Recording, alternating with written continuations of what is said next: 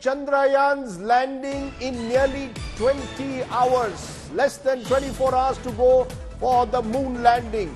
Chandrayaan on the verge of landing on the moon. The moon just 25 kilometers now below Vikram lander.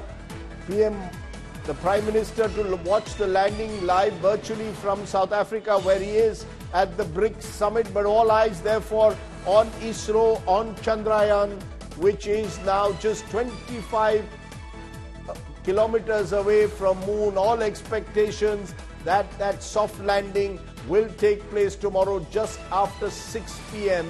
Live coverage from Isro will begin a little after 5. In fact, an entire country is on the edge as that final countdown begins to Chandrayaan's 3's landing. The Vikram lander 25 kilometers away from the moon. 6:04 p.m. tomorrow, it will attempt to land on the lunar surface. Isro saying the mission fully on track, all systems working perfectly. Just in case the conditions are less than ideal, a plan B is also ready. It's our top story.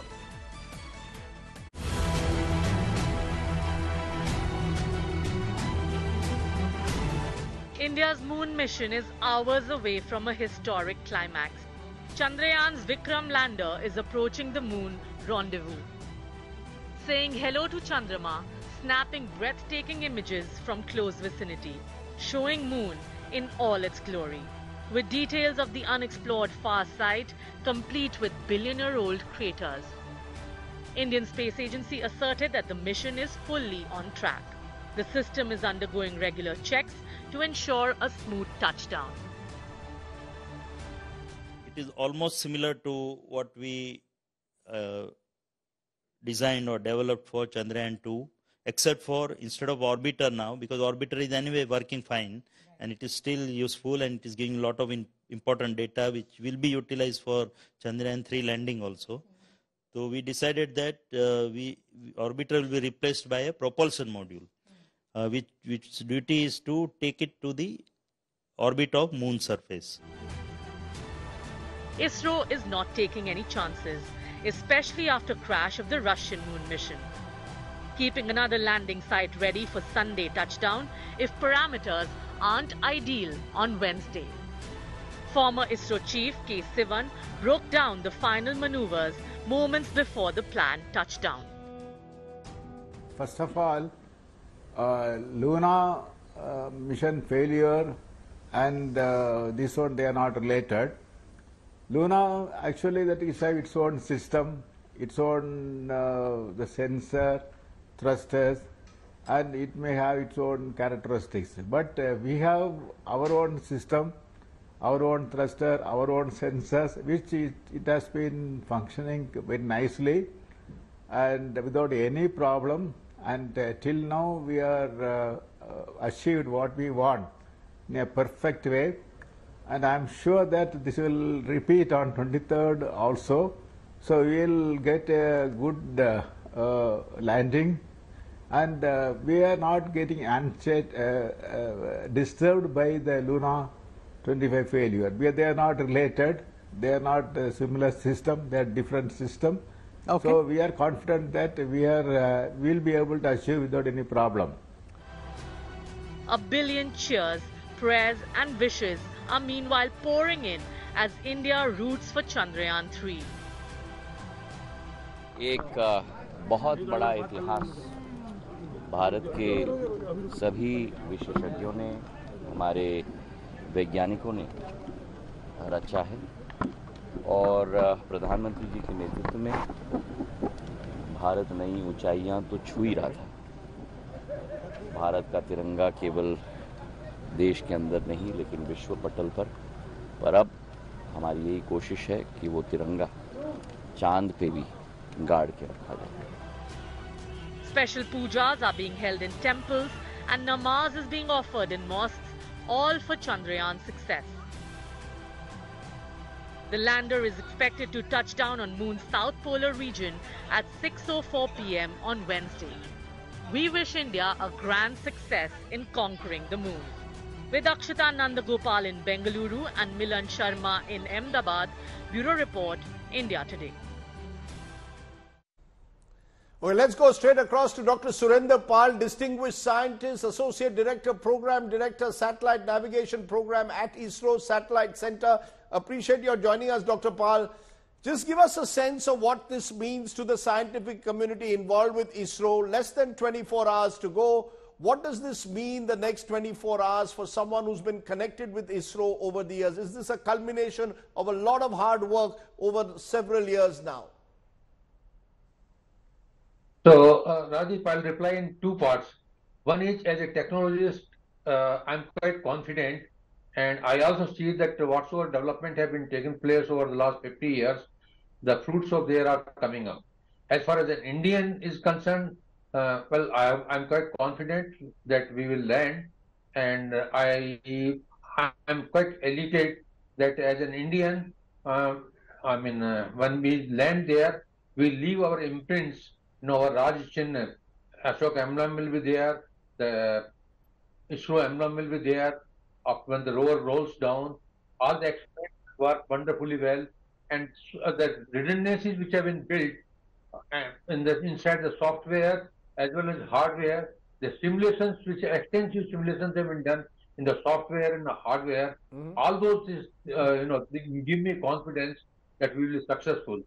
Some of the things have been over-designed also, like propulsion has been put more this time. The battery capacities have been increased, both in the lander, in the propulsion module, also on the rover.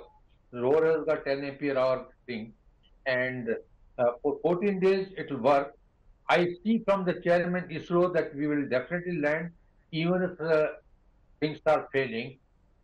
This time analysis has been done based on failure mode analysis, not on success based.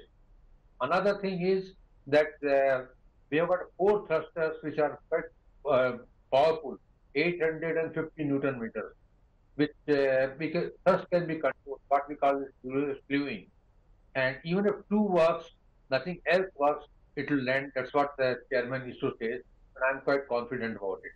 So what you're saying, what you're telling us is that we have learned from the mistakes that might have been made during Chandrayaan 2. And even if something may not work, God forbid, tomorrow, there is enough backup to ensure that there will be a soft landing on the moon. So history in the making. Yes, I must say that not only simply backup, we have got almost triple backup. Now let me tell you that this is the only mission. Usually no space technologists work for more than 3 sigma.